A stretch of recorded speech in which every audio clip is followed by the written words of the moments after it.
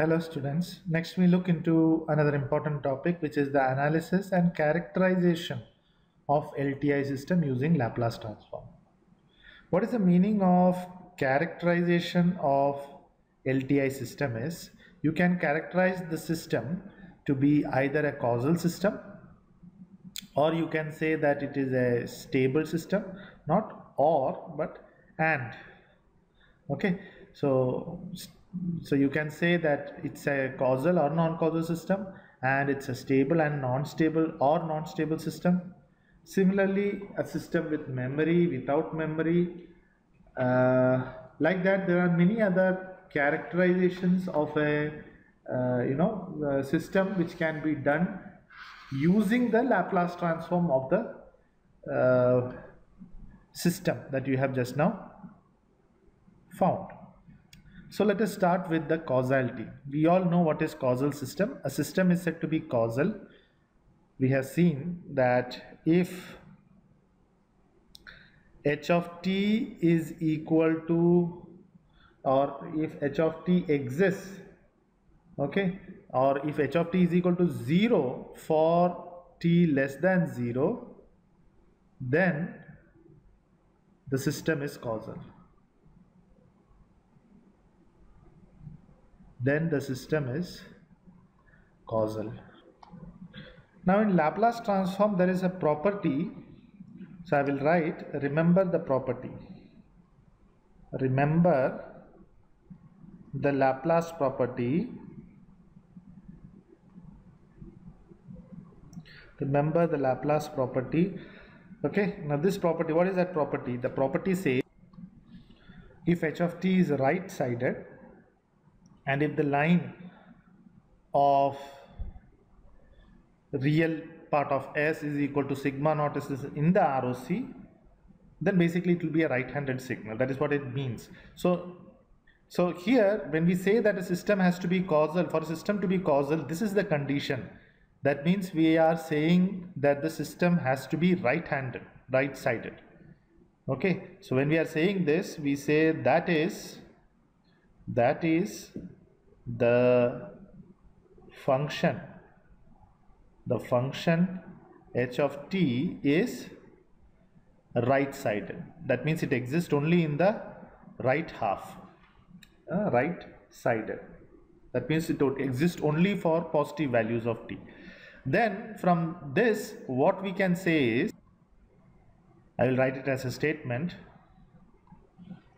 the ROC associated with the system function for a causal system is a right half plane. That means we are saying that if we are finding out h of t, if we know h of t, and from that if we are trying to find out the Laplace transform of h of s, Laplace transform of h of t, which is h of s, or if we just know only h of s by finding out y of s divided by x of s, and this is what will happen in most cases. You don't know h of t, but you know h of s, and then to find out if the system is causal, you will have to do the inverse Laplace transform of finding h of s to h of t. But instead of doing that, you can just look at this particular rule. That means you can just plot the ROC of h of s using the Laplace transform ROC concept that we have studied, and based on that you can come to the conclusion if a system is causal or not without looking into h of t. So what does it mean? It means that if h of s has an ROC which is in the right half plane of the of the S plane, then the system is going to be a causal system. But we have to expand this a little bit more, because here it means that if you are having only to the right hand side, that means if you are having only to the case where suppose if this is the S plane, then people might think that okay, if it is like this, it might be a causal system. No, even like this it will be a causal system. That means it should exist from here to the right side. So for getting a more clarity on that, we can write the statement, we can further expand the statement as, so you can see here the statement says for a system with rational system function, not an irrational system function but a rational system function, the causality of the system is equivalent to the ROC being the right half plane to the right half of the rightmost pole. I will explain this with the help of an example. Now consider a system h of t. Okay, characterize the system, or I will say consider h of t is equal to this. From h of s, find if the system is causal or not. If the system is causal or not. So what we have to do is we have to find out the Laplace transform of h of s. But before that, have a look at this function. How will you plot this function? This function h of t can be plotted. H of t can be plotted like e raised to power minus t u of t. That means it will exist only in positive time period, correct? So originally, from the definition of a causal system that we have already learnt in the first modules and all, second module, that if h of t is equal to 0 for t less than 0, then the system is causal. So directly by looking at h of t, we can say that the system is causal. The only thing is that we have to find the same thing. That means the system is causal by looking at its Laplace value. Okay, so I will write taking Laplace of h of t, which is, I will write h of t Laplace transform will give me h of s. So let me do that. It is a simple case that e raised to power minus t u of t. We already have seen the Laplace transform of a decaying exponential function. It will come as 1 divided by s plus a. Here a is 1, so I will write this, and then I will write that the real portion of s should be greater than minus 1. Okay, the real portion of s should be greater than minus 1. This is the Laplace transform that we have already studied in the previous module, the Laplace transform of a decaying exponential signal, and we have also defined how to write the ROC of this. So if I plot the ROC, the ROC will look something like that. So here I am having the sigma and j omega, and then if you remember, we will plot the ROC like so. This is minus 1, and then to the right of this I will plot the ROC. To the right of this I will plot the ROC. This is how we basically plot the ROC. This we have already seen in the second module. Okay, so as you can see, the ROC basically satisfies the condition of causality. How? If you would look, let me write this completely. So here the real portion of s should be greater than minus 1. Okay, so if you look at the poles of this particular function, the poles is going to be s plus 1 is equal to 0 or s is equal to minus 1, correct? That is the pole. So there is only one pole. Okay, since there is only one pole, what this says is that for a system with rational system function, the causality of the system is equivalent to ROC being in the right half plane to the right of the rightmost pole. So which is the rightmost pole? There is only one pole, which is s is equal to minus 1, and to the right of that we are having ROC. So I can write, since ROC is right side to the rightmost pole, the system is causal. Okay, the system is causal. So without looking into h of t, I can directly find if the system is causal by looking at the ROC of h of s. That is what is basically the concept of, the characterization of LTI system using Laplace transform. That means just using Laplace transform and without looking into the time, the time function, you can directly come to a conclusion if the system is causal or not. Next, we look at the stability of a system. Now, generally, we can look at the stability of a system by looking at the ROC, the region of convergence of the Laplace transform of the system. That means, if we have a system h of t, for h of t, we have a Laplace transform h of s with an ROC. Now, looking at the region of convergence, we can decide the stability of the system. How? For understanding that, first we have to understand what is stability with respect to h of t. I will write it using a different color. H of t is stable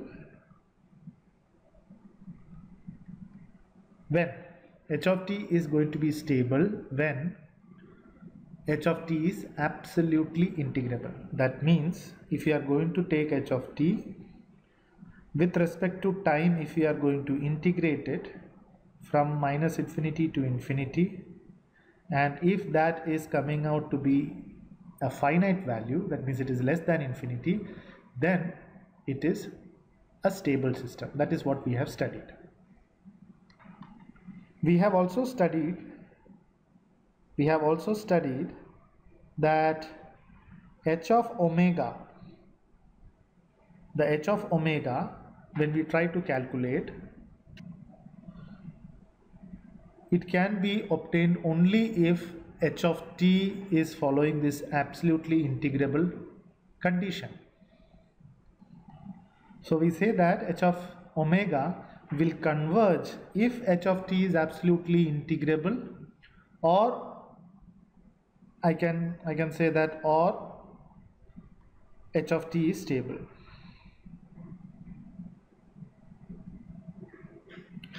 Now, what is h of omega? See, if you remember, I had said that if you calculate h of s, that means if you calculate the Laplace transform of something, of a function, you can directly get h of omega from it by putting in place of s. In place of s, if you are going to put s is equal to j omega, that means you are going to consider s to have a imaginary value, that is j omega. Then you can basically find out the Laplace transform. Thus, now combining these concepts, I can write an LTI system is stable if and only if the region of convergence, the ROC, the region of convergence of its system. How do we get the region of convergence? We get it by taking the Laplace transform h of s. Okay, so LTI system will be stable if and only if the ROC of its system function h of s,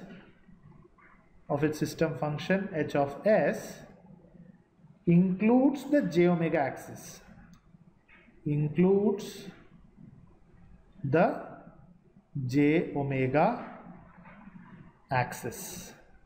That means, what is j omega axis?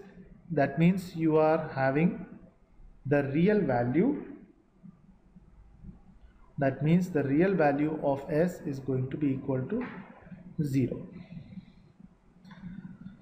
That means that when you have the real value of s is equal to 0, generally we have s is equal to sigma plus j omega. So if you have the real part to be equal to 0, we get the j omega. So if we are going to have any ROC of a stable system, the ROC of a stable system, whatever be the case, it should include the j omega axis. J omega axis means real part 0. Okay, so that axis should be included whenever you have the ROC. So whenever you are having a system whose Laplace transform you know, that is h of s you know, and from that if you are able to calculate the ROC, then looking at the ROC you can conclude if the system is stable or not by just looking whether the j omega axis is getting in the ROC or not. Let us consider an example.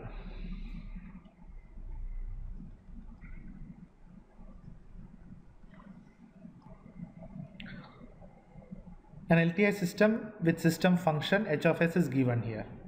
So if that is the case, then what are the poles of the system? The poles are at s is equal to -1 and s is equal to +2. Correct? And the zeros are at s is equal to, from using the numerator, s is equal to 1. Okay? Now let me try to solve this to find out h of t. Okay, so solving for h of t, that is, you have to take the inverse Laplace, that means the Laplace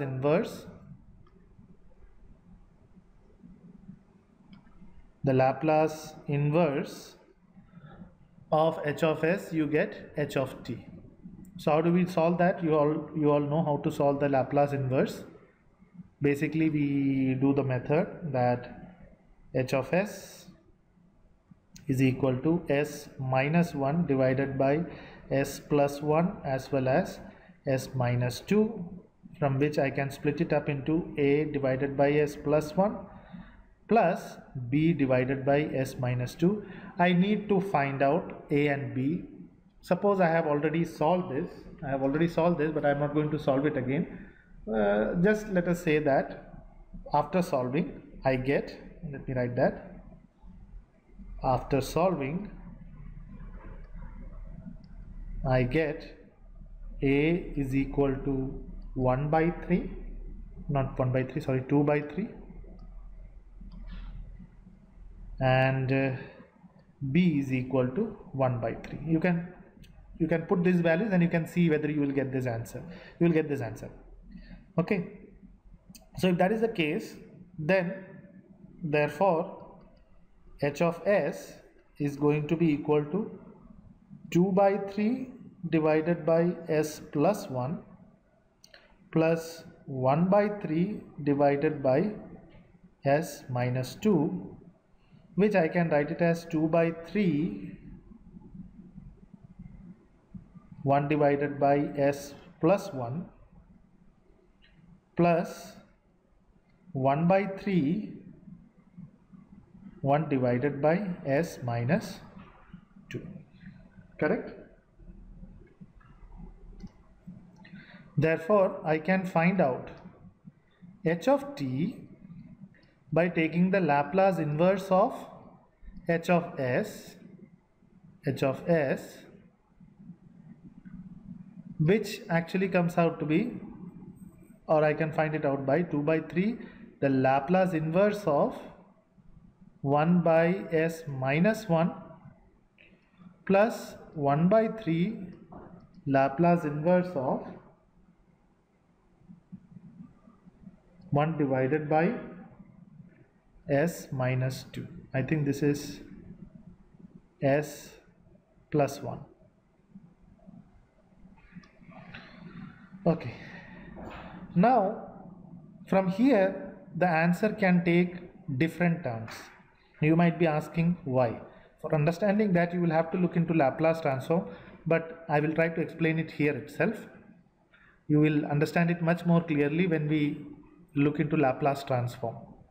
Okay, that is the solution will depend on ROC. Let us see how. For understanding that, I will use a different color for explaining that. Let us try to find out the Laplace transform of x of t. So if I am trying to find out the Laplace transform of x of t, which is equal to e raised to power minus at u of t, you can see that this function, if you would draw, it will be basically a function that looks something like this. E raised to power minus at u of t is something that looks like this, correct?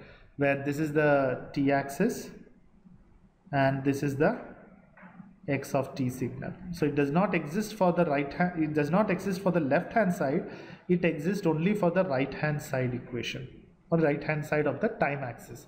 So I will write that this is a right hand side equation or RHS equation. Okay, now if I am trying to find out the Laplace transform of this, and you know the equation of Laplace transform is basically given by x of s is going to be equal to from 0 to infinity e raised to power minus at u of t, that is the signal x of t, that multiplied with e raised to power minus st dt.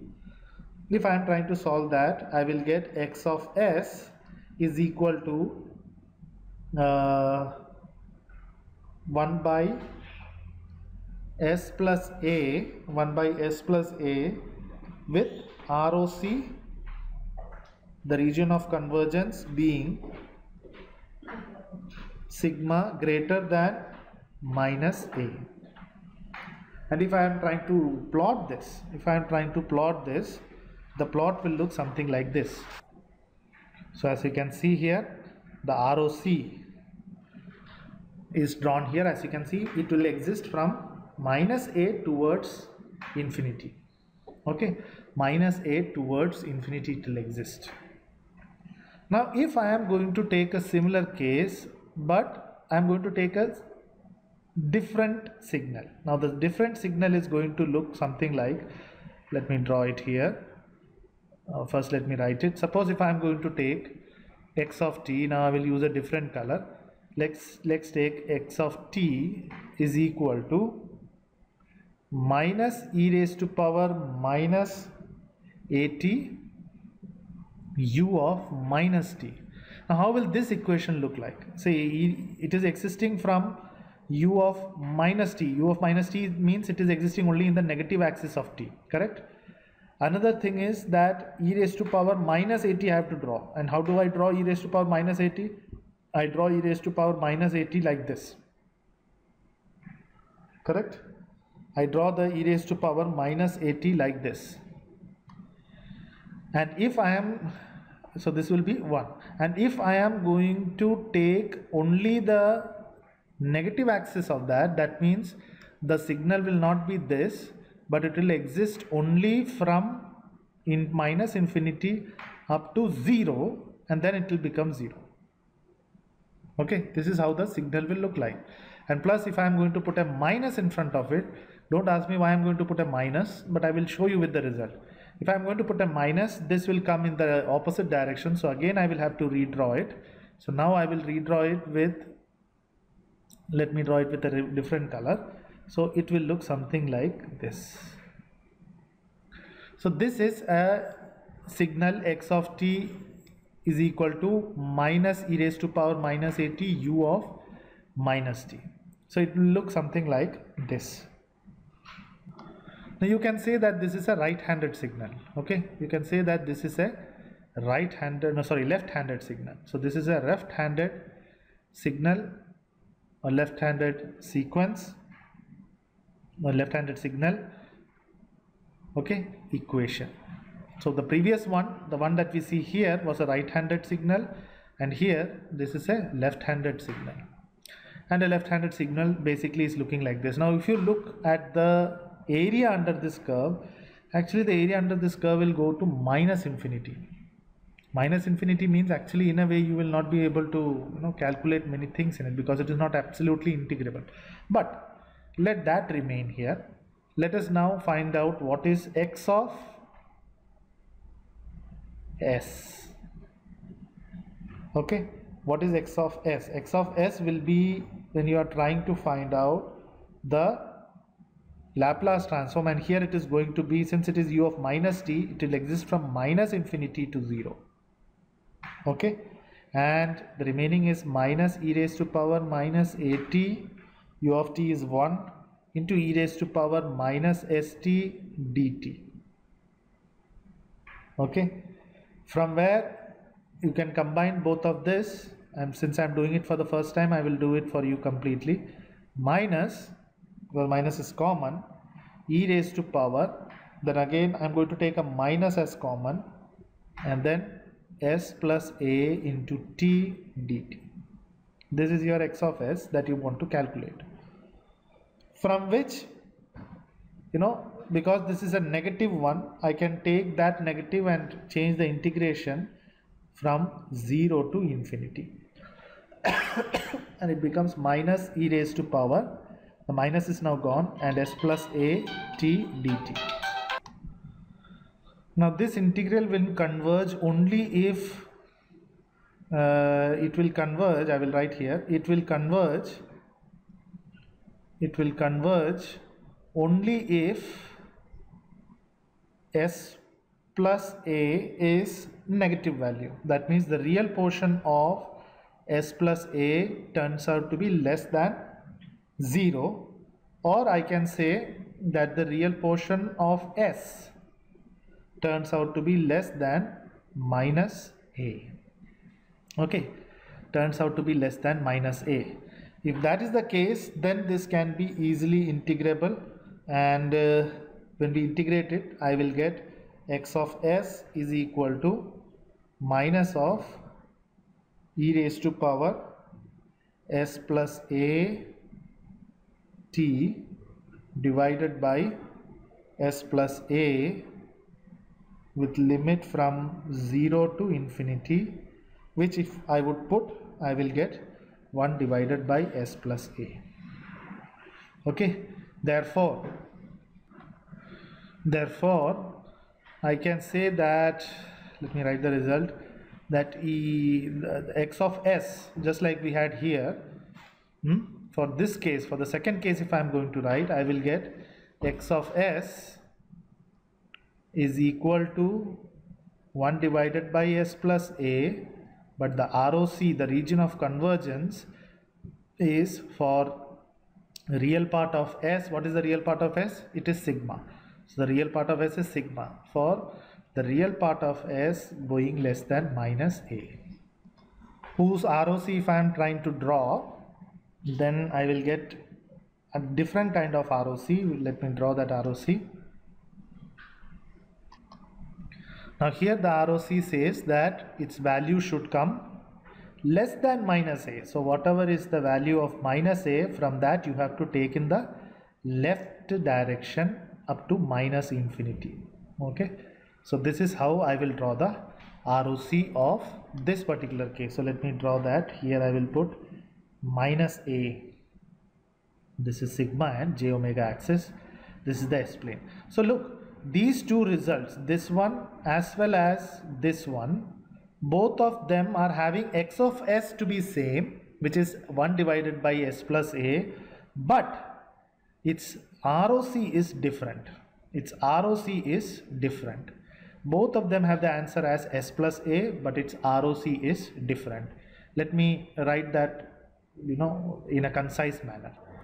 So now when we look at the Laplace inverse of this, see, 1 by s plus 1 can either come as e raised to power minus t u of t, or it can come as minus e raised to power minus t u of minus t. Similarly, s of minus 2 can come as e raised to power plus a t u of t, or minus of e raised to power plus 2t, plus 2t u of minus t. So both these are possible for each of these cases. So based on that, h of t can have 3 options. Let me draw the 3 options. The first possibility is that you are having such an output h of t, the Laplace transform you have taken, where it's both a right-handed sequence. Okay, it's both a right-handed sequence. This is also right-handed sequence, this is also right-handed sequence. But look at this right-handed sequence, this is basically going to decay down, whereas this right-handed sequence, the second sequence, is actually moving up. So if if we are going to take both of these addition, totally we can say that h of t is not going to be absolutely integrable.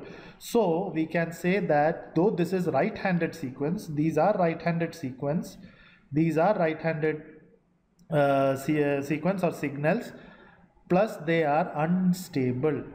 They are unstable. At the same time, they are causal. Why causal? Because it is only right-handed side. So instead of writing right-handed, I will write it's a causal as well as an unstable. And this is how the ROC will look like. Look at the ROC. The ROC is not covering the j omega axis. It's not covering the j omega axis.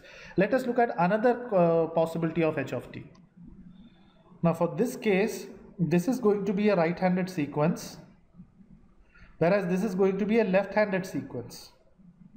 Combined, if you would take, then it is having both right-handed as well as left-handed. So I will call this as a non-causal system.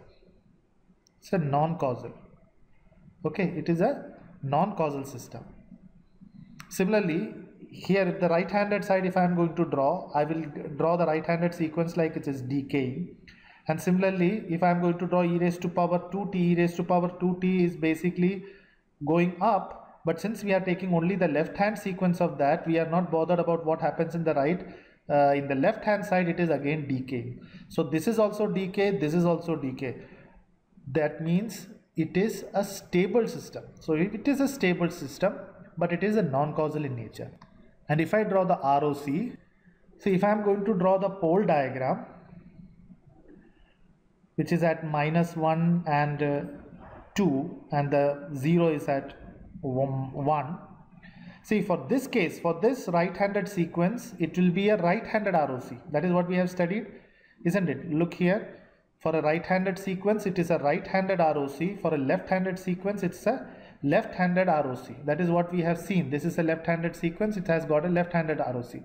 So here, if I am going to draw two ROCs, one for the right hand side one, it will go towards right hand side, and the left hand side one, which is basically from, for this equation, which is from 2, it will go towards left hand side, and both of them where they overlap, that is going to be the ROC. So basically the ROC will start from here and it will go all the way up to here. It will not go beyond that, because beyond that this is there but this is not there, and beyond this is not there but this is there. So when we overlap the ROC, then only we will get the total ROC. So based on that, if I am going to draw the ROC will basically look like this, wherein now we can see that the j omega axis is getting in between this, in between the ROC. So now ROC is including the j omega axis, and this is the case for the stable case. Similarly, if you look for the third case, now in this case, both of them are left-handed sequence. Both of them are left-handed sequence. So you are totally having a left-handed sequence only. So it is a non-causal system. Okay. So it is a non-causal system. That is no doubt about it. That there is no doubt about it. But what about the stability? Let us look. E raised to power minus t, if I am trying to draw, the e raised to power minus t will come like this.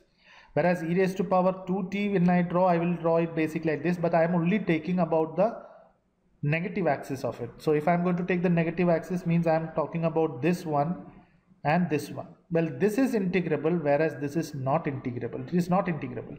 So in totality, it is not integrable. So it is integrable only for a particular ROC. So this is going to be an unstable case. It is going to be an unstable case. And now if I am trying to draw the ROC of this, I will have the poles. One is at 2, another 0 is at 1, whereas one pole is at -1. Now if I am going to look at this one, this is a left-handed sequence, so I have to draw from here the left one.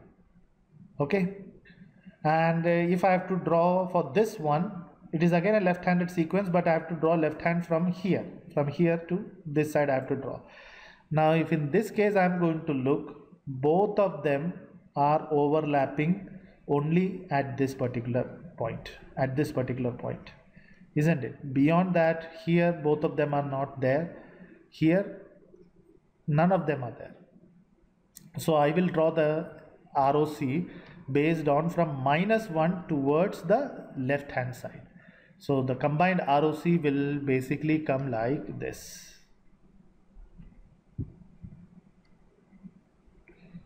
So from this you can see that now here the ROC is totally left hand sided, but at the same time it is not including the j omega axis.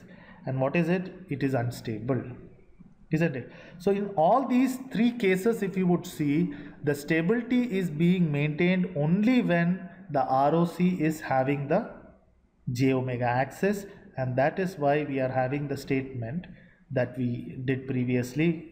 In the case of stability, we said that an LTI system is stable if and only if the ROC of its system function Laplace transform H of S includes the j omega axis. So looking at the ROC only, you will be able to say if a function is stable or not. Thank you.